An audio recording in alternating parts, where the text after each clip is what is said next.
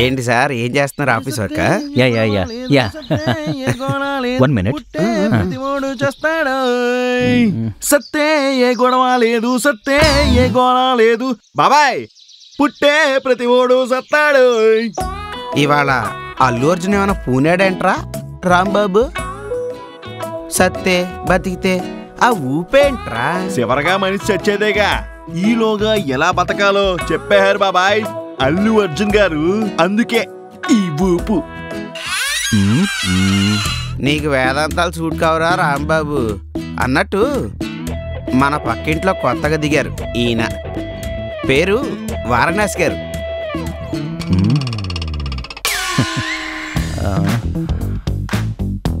వారణాసి గారు.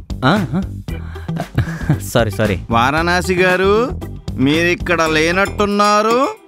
అయ్యో లేదండి, ఏదో మెసేజ్ వస్తే చూస్తున్నా. సరే, మళ్ళీ పరిచయం చేస్తా. మన పక్కింట్లో కొత్తగా దిగారు ఈయన, పేరు వారణాసి గారు. సారీ, ఇప్పుడు చెప్పండి రాజీవ్ గారు. ఏదో అన్నారు? అదే పరిచయ కార్యక్రమం మొదలు పెట్టా, ఇంకా పూర్తవలేదు. అయ్యో సారీ అండి, మీరు కానివ్వండి. మీరు కానివ్వండి. రే రాంబాబు, ఈయన వారణాసి అని మన పక్కింట్లో కొత్తగా దిగారు, అమెజాన్లో జాబు. Nice meeting sir. పేరు బాగుందండి, వారణాసి పేరు బాగుందండి. నా పేరు ఫిరంగి రాంబాబు. మా వాడు మాట్లాడితే ఫిరంగి పేలినట్టుంటుంది, అందుకే వీడికి ఆ పేరు. ఊరుకో బాబాయ్, వారణాసి గారు ఆఫీస్ వర్క్ అనుకుంటా, ఫోను వదలట్లేదు. అంత పని ఉంటుందా అండి? మీరు బాస్కెట్బాల్ ఆడడానికి వస్తా అన్నారు, గుర్తుందా? మీకు అలా అర్థమైందా? నేను ఆఫీస్ పనులు లేనండి బాబు. మరి అంత బిజీగా? వాట్సాప్ అండి బాబు, వాట్సాప్ ఒక్కటే బిజీ, ఏదో ఒక మెసేజ్ వస్తూనే ఉంటుంది. ఏమిటి, మీరిందాకటి నుంచి టెన్షన్ పడుతుంది వాట్సాప్ కా? మెసేజ్కి ఇంత టెన్షనా? మీరు కేక సార్. పొద్దున్నే వాట్సాప్తోనే కాఫీ, వాట్సాప్తోనే టిఫిను, మిగిలిన కార్యక్రమాలన్నీను. అంటే మీరు బాత్రూంలో కూడా వదలరా? స్నానం చేసేటప్పుడు కూడా వదలను. నా షవర్ కింద సెల్ ఫోన్ హోల్డర్ ఉంటుంది. మీది మామూలు వాడకం కాదు సార్, వాడకంలో ఒకటో రకం. అంతెందుకు, భోజనం చేసేటప్పుడు కూడా ప్లేట్కి సెల్ ఫోన్ హోల్డర్ ఉంటుంది, తింటూ చూడటానికి. భోజనం టైంలో కూడానా? అనకూడదు గాని మా ఆవిడ ఒకటే గొడవ, తినేది చూసుకోనని. పాప ఆవిడికి అరిచి అరిచి గొంతు పోయిండాలి. అదే మీ ఫోకస్ చూసి అలా అనిపించింది. మీరు జోక్స్ బాగా వేస్తారు రాంబాబు గారు. మా ఆవిడ అరవదు. పాపం మంచావిడ అనుకుంటా. అరవదు అంటే కరుస్తారా కొంప తీసి? అదే జోకు. అంత సరసం ఎక్కడిదిలేండి. అరవదు అంటే చెప్పదని కాదు, నాకు చెప్పాలంటే వాట్సాప్ చేస్తుంది. ఓహో, ఏమిటి భోజనం చేస్తూ ఏమే ఆ కూర కొంచెం నెయ్యి ఎందుకో, కొంచెం మంచినీళ్ళు ఏమండి, మీకు సాంబారు, అరే ప్యాజ్ దే బాయ్, బస్కర్, అన్నం వడ్డించమంటారా, మజ్జిగేసేనా? ఇవన్నీ వాట్సాప్ లో మెసేజ్ చేసుకుంటారా? కరెక్ట్ గా క్యాచ్ చేశారండి రాంబాబు గారు. టెక్నాలజీ అండి, టెక్నాలజీ అలా వాడేసుకుంటున్నాం. మీరు టెక్నాలజీని మామూలుగా వాడట్లేదు అనుకుంటాగా. వండి విస్తరేసి వడ్డించి నడ్డి వేరకూడదు. కరెక్ట్ బాబాయ్. తమలపాకు మడిచి తాంబూలం ఇవ్వడం లెక్క. ఇది వాడకం కాదు, పేరు గుర్తు రావట్లేదు కానీ ఇదేదో అదో రకం పూనకం.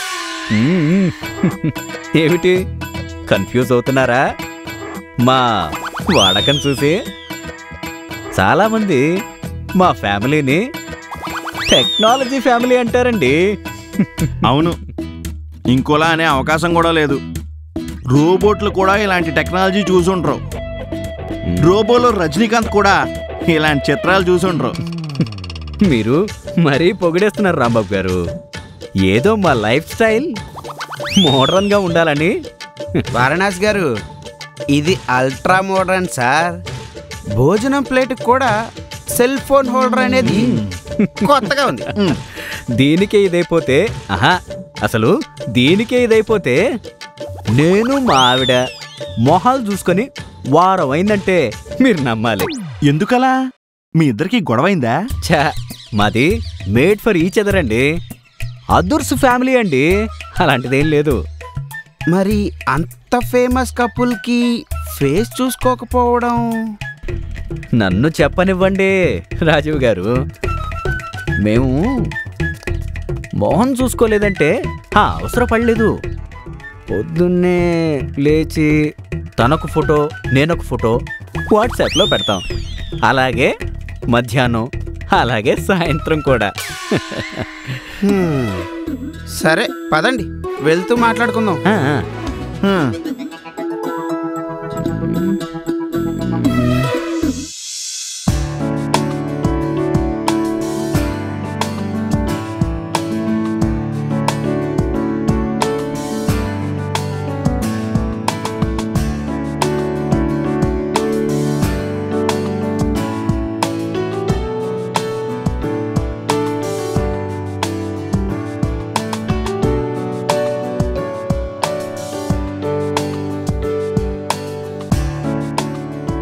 వారణాసి గారు బిజీగా ఉన్నట్టున్నారు. అబ్బే, ఏదో మెసేజ్ వస్తే. మీ వైఫ్తో సరే అండి, మరి పిల్లలు? అది పిల్లలకు ఒక గ్రూపు, ఫ్రెండ్స్కి ఒక గ్రూపు, నైబర్స్కి ఒక గ్రూపు, అలాగే ఆఫీస్ వాళ్ళకి. ఇక ముఖాముఖి అవసరం ఏముందండి? Day and night మెసేజ్ల్లోనే. అంతేలేండి. పిల్లలు నాన్న అనాలన్నా అమ్మ అనాలన్నా టైప్ చేస్తే చాలు. మీరు మరీ ఎమోషనల్ అవుతున్నారండి రాంబాబు గారు. ఇలాంటి వాటికి వాట్సాప్లో ఎమోట్కాన్స్ ఉన్నాయి. అవునరా రాంబాబు, స్మైలీసు, థమ్స్అప్లు ఇలాంటివి నేను కూడా వాడాను. చాలా బాగుంది సార్. హ్యూమన్ ఎమోషన్స్ కూడా టెక్నాలజీ సూపర్. మీ టెక్నాలజీ సూపర్ సార్.